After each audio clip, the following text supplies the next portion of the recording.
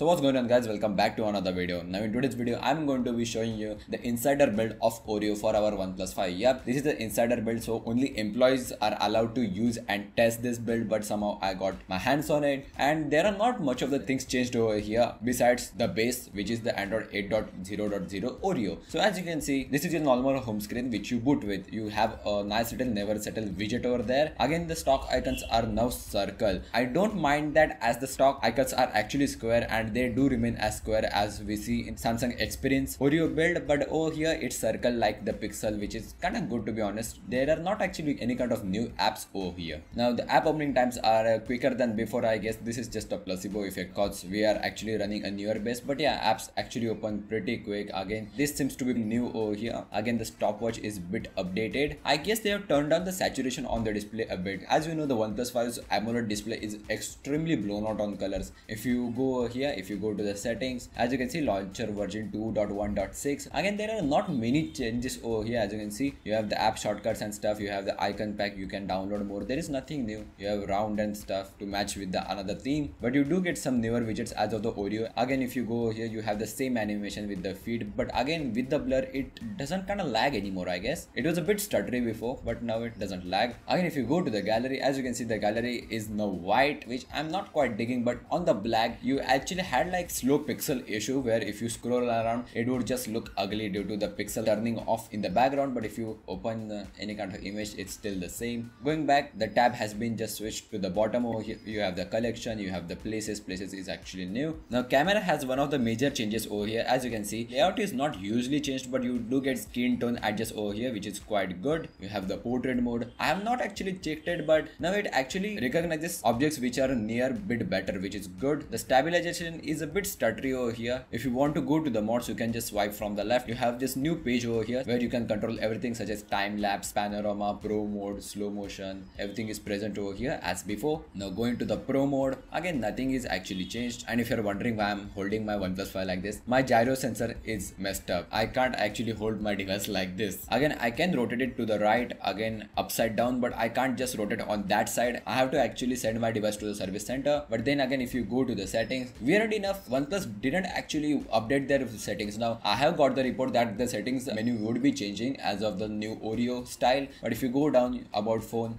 the OxygenOS version is 4.5.2, which is just weird that the OxygenOS should be now 5.0 as we saw on the OnePlus 3 and 3T. They actually have 5.0 Oxygen version on the Oreo beta, but if you go over here, Android version, as you can see, there is our sweet Oreo. Play the Easter egg, you have your small little octopus over here. I guess this is like a OpenGL test for their new renderers. As we are on the Oreo, if you go to the battery, as you can see, the battery menu is bit changed. Huge battery icon over here, you can tap it to see your screen on time and stuff. If you go to the storage, again in storage you have all new layout. You can actually free up space by going over here. You can actually remove your recent items if you have any kind of junk. If you go to the apps, you have parallel apps which I have not actually checked. Then again you have special access. In special access you have picture in picture. I have not actually tested it as I don't have a YouTube Red subscription. Going to the developer options, if you scroll down till set GPU render, OpenGL Kia, but it doesn't have to help much over here as the UI is actually already smooth. It does help on the Galaxy S8 Oreo, which is kinda good, but again it actually causes stutter on our OnePlus 5. Again in gestures we have nothing new. This is just a normal Oreo build. There are 3 apps updated over here and that's basically it. Quick settings panel, as you can see, the icons are a bit changed. Again you have this huge place over here which doesn't have to do anything. It's just blank over here, but again some of the icons are a bit dimmed out. That's pretty much it for the first look of the Oreo on our OnePlus 5. And if you like some super secret stuff like this, please subscribe down there and I hope you won't be disappointed. See you in the next one.